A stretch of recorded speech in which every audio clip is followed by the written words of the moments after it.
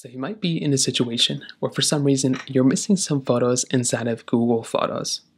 Now, this can happen for a couple of different reasons. Number one, the main reason why you might be missing some photos inside of Google Photos is typically because inside of your particular device, you might be looking in the wrong folder or your photos might be stored in the wrong area.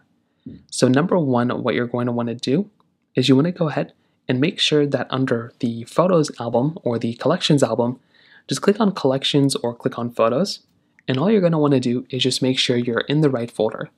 Sometimes you might not be in the right folder, and that could be one of the ways you might run into some problems.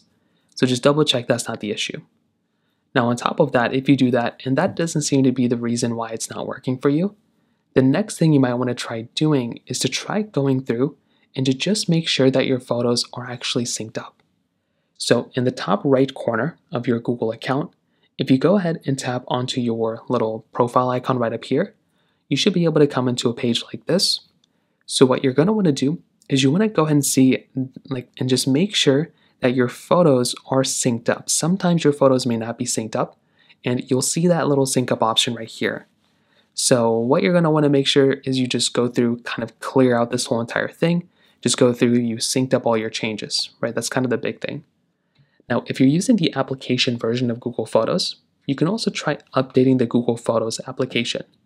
So what you can try doing is to go inside of your App Store, just like this. You can open up the App Store, click on the search button at the bottom, and what you're wanting to do is to type in Google Photos.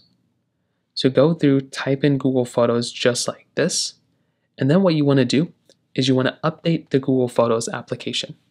So try updating the Google Photos application, and that can be another thing you can try doing as well. So those are kind of the main ways to kind of do this. If you have any other thoughts or questions, please let me know in the comment section below. Hit the like button, that will mean so much, but definitely hit that subscribe button. More importantly than everything else, I love every single one of you guys. Hopefully I'll catch you guys in the next video. Peace out till then.